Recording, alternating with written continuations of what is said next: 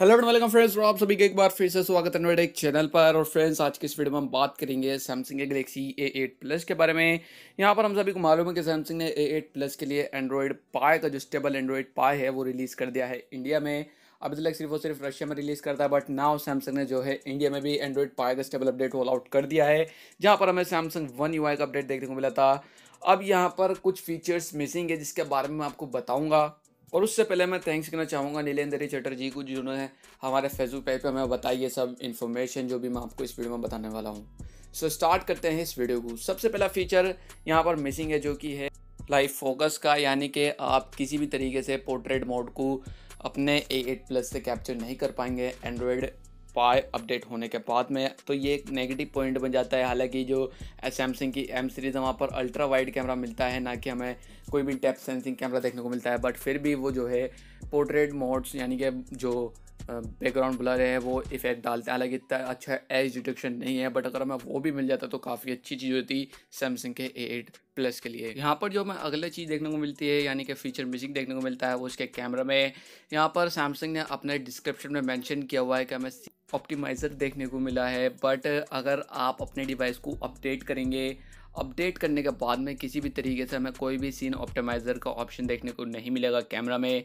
तो यहाँ पर ये एक थोड़ा डिसअपॉइंट करने वाली चीज़ है। आप यहाँ पर देख सकते हैं, स्क्रीनशॉट में यहाँ पर क्लियरली मेंशन किया हुआ है कि हमें कैमरा के अंदर सीन ऑप्टिमाइज़र ऑटोमेटिकली देखने को मिलेगा, यानी कि ऑटोमेटिक जो है सीन के अकॉर्डिंग जो है वो सेचुरेशन कंट्रास्ट कंट्रोल करेगा।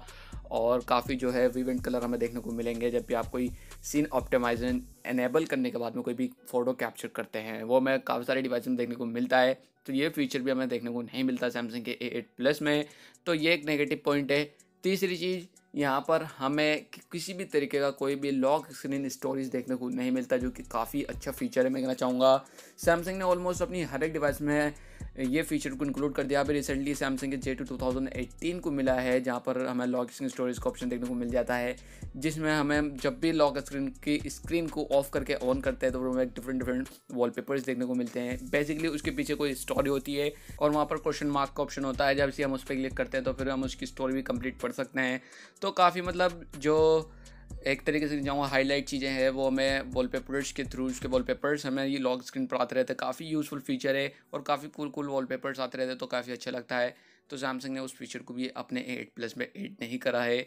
इसके अलावा यहाँ पर कुछ लेग्स भी हैं जो कि अभी तक फिक्स नहीं किए गए हैं, क्योंकि सैमसंग की जो वन UI की स्किन है वो थोड़ी सी हैवी है। और अभी के लिए मैं कहना चाहूँगा वो एक तरीके से परफेक्ट स्किन नहीं है सैमसंग के मिड रेंज और हाई मिड रेंज डिवाइसेस के लिए। क्योंकि यहाँ पर जो सैमसंग ने रिसेंटली अपनी एसेस में कुछ डिवाइसेस को रिलीज़ करा है, सैमसंग का A30 और सैमसंग का A50 और साथ ही साथ सैमसंग का A10। इन तीन डिवाइसेस में सैमसंग ने out of the box Android pi with Samsung one UI दिया है। तो वो अभी के लिए काफ़ी ज़्यादा लेग कर रही है और काफ़ी प्रॉब्लम्स आ रही हैं यूज़र्स को। तो हो सकता है सैमसंग फ्यूचर में इसको कम्प्लीटली सॉल्व कर दे, बट हाल फिलहाल के लिए अभी जो सैमसंग का वन UI है वो सिर्फ फ्लैगशिप डिवाइसेस के लिए ही बेहतर है, ना कि सैमसंग के हाई मिड रेंज और मिड रेंज डिवाइसेस के लिए। तो मैं कहना चाहूँगा जो सैमसंग ने अपनी M सीरीज़ को लॉन्च करा था एंड्रॉयड ओरियो के साथ में, तो वो भी एक पॉजिटिव पॉइंट ही बन जाता है।